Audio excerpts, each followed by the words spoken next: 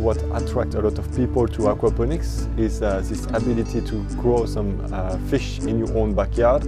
It is quite fantastic and very new. The kids love to see the fish, and the fish production is very interesting.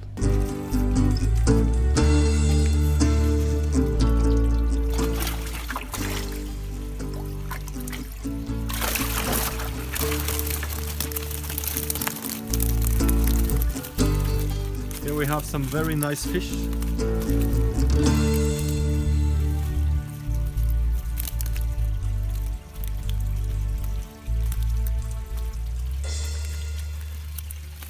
So those fish are living into this fish tank.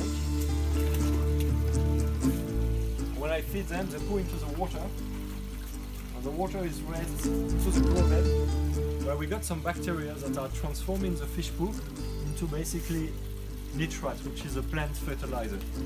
So thanks to those fish that we are growing here, we can grow some very nice vegetables.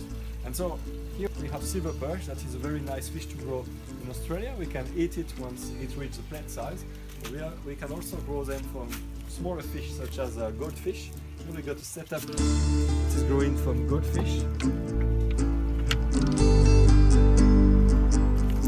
You just need a few fish to grow a nice variety of vegetables, and you can also grow some other bigger fish to eat them.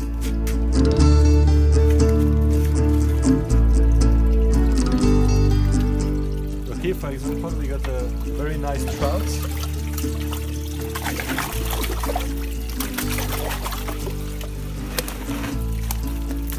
So this is a very solid fish, and you can grow this kind of fish in your backyard. And while they grow, they're going to provide you some nice nitrates to grow your plants. The vegetable side of the aquaponic setup is basically the garden or the grow bed. This is where most of the productivity of aquaponics will happen. We produce almost 10 times more vegetables than fish in aquaponics. A silver beet, some onions, salad, beetroots, celery, parsley, beetroot, nice beans.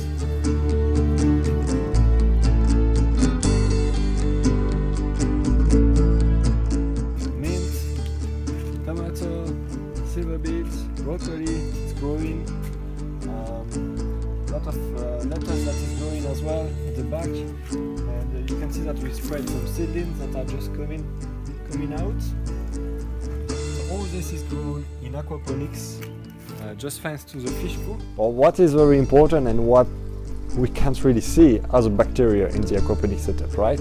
Because basically we just want a tank for the fish tank, and a grow bed, which is another tank that we sit on top of the fish tank. So that's two tanks, one on top of the other. So this is the sketch of a classic grow bed aquaponics. So we need a little pump. We use a classic water pump, the smallest possible, to raise some water into the grow bed. And we're gonna have a certain system in the grow bed that is gonna allow the water to go back into the fish tank. So if you follow me, the water is going to go from the fish tank to the grow bed, and then it's going to go back from the grow bed to the fish tank. Extremely simple, right? It's just making a loop. I advise to put maximum 1 kilo of fish per 50 liters of grow bed.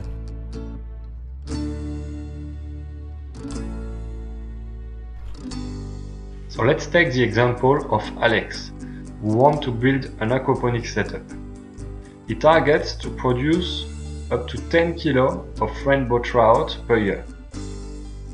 The size of the fish that he wants to grow is going to be 300 grams.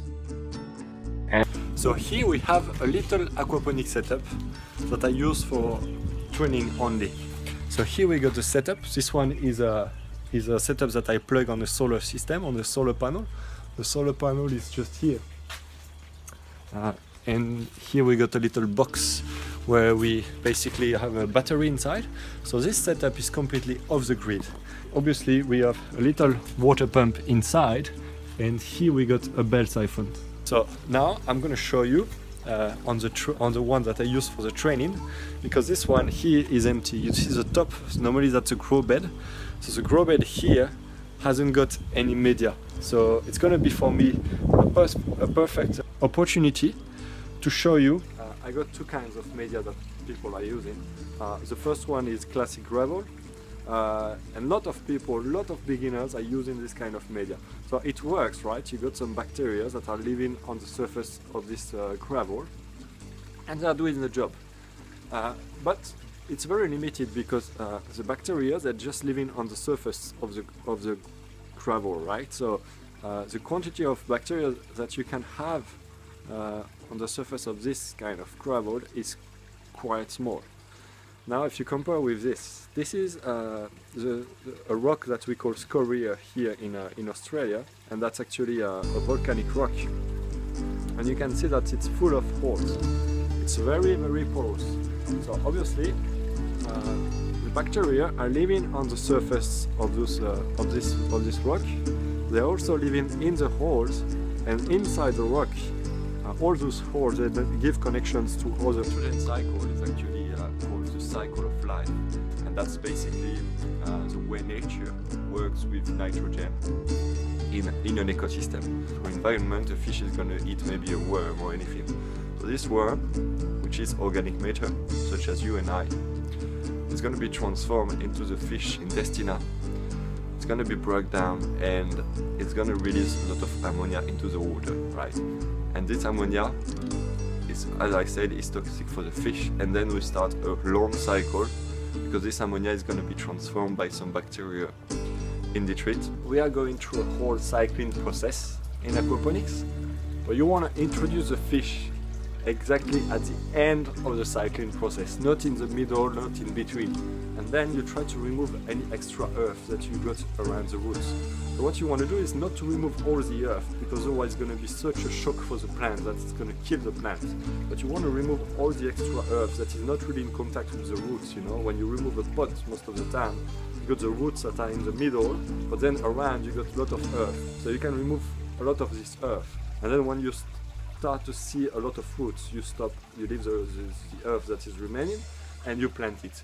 In this case, you're going to remove a lot of probability of having some insecticides, pesticide, or whatever chemical on the earth that is around the roots. So that's how you introduce vegetables into your aquaponics setup.